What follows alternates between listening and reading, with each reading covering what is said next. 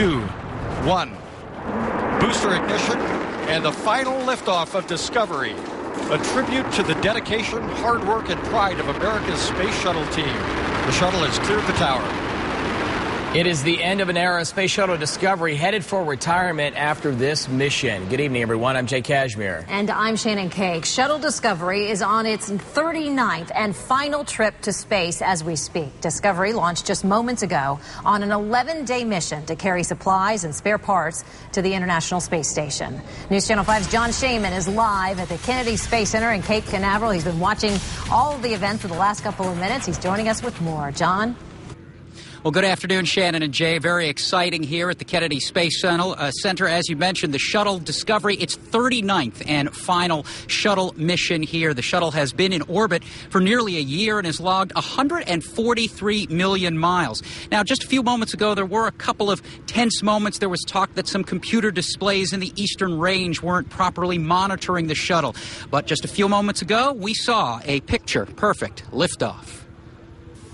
At T-minus 12 hours, the crowds already began filling into Jetty Park in Cape Canaveral. Straight higher, we see over the campers. The early bird in this case getting the best view. We live in Orlando. We've seen it from there, but it's always way up high by then. The launch was delayed back in November after cracks were found in the external fuel tank. And issue engineers say they solved with a new repair technique. We came up with another repair technique. This is called a radius block. And what it does is fit on top of the existing stringer, uses some different rivets, and it provides a great deal more rigidity to that area of the inner tank. Discovery has been NASA's workhorse. It's the shuttle that flew on 2 returns-to-flight missions after the loss of Challenger and Columbia.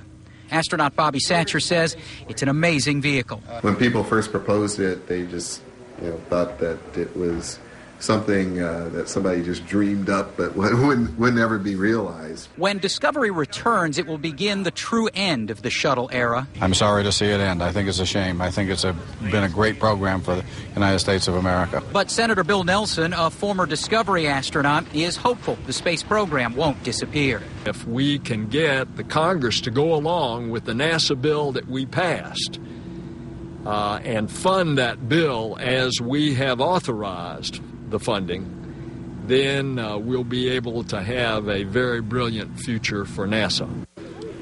Well, Discovery is bringing more supplies to the International Space Station, including what's called Robonaut 2. That is the first human-like robot in space. And its job is to see how robots will perform, perhaps maybe do some spacewalks in the future, and maybe, just maybe even some scientific experiments as well. We're live at the Kennedy Space Center. John Shaman, WPTV, News Channel 5. Well, John, we heard that certainly Bill Nelson was there in your story tonight in your reporting. Governor Scott also reported to be there, and Marco Rubio as well. I'd like to know maybe some parting thoughts from them, but also your experience firsthand standing there. This must have been a magnificent experience for you in your career.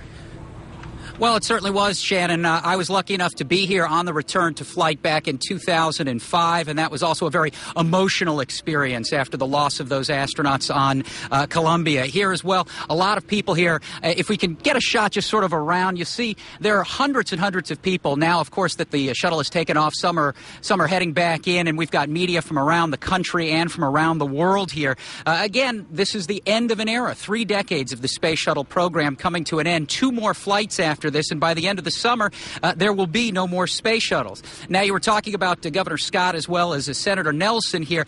Governor Scott made some brief remarks saying he wanted to see a good launch, but a lot of what was talked about wasn't what was in the air, but was on the ground. A lot of talk about the high-speed rail situation, and Senator Nelson saying that the governor essentially saying, no, doesn't look like high-speed rail is going to come to Florida at all, but that perhaps a story for another part of the newscast. Today, it's all about space. Shannon? Time to politic on other issues there on the ground. Thank you very much, John Shaman. Enjoy your trip up there and your time covering that very important story for us tonight. Thank you. And right now on WPTV.com, and we have up-to-the-second updates from NASA and the astronauts who are on board the Space Shuttle Discovery for this final mission. Their tweets, along with other behind-the-scenes pictures and video, are going on our website right now. You'll find our live blog right there on our homepage.